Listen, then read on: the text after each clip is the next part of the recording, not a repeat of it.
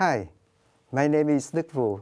I am working as operator for the X-ray CT scanner at DTH-CERE. Maybe you already know that the X-ray CT scanner has been used in many research laboratories around the world for rock characterization and fluid flow visualization.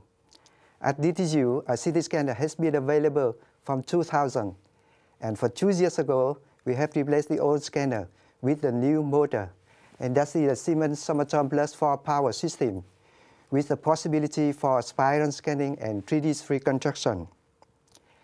The main purpose for acquiring the CT scanner was to be able to study gas, oil, and water flow in reservoir rock. Therefore, we have used the CT scanner, for example, to study the structure of core plug sample from the Danish North Sea, to monitor the saturation in gas water flow, and to investigate the uses of man-made CO2 for enhanced oil recovery. In collaboration with different partners from other universities and industry, the CT scanner has also been used in the study of several materials. This study includes the scanning of chromatographic columns, study of mummy, lean meat content in pig carcasses.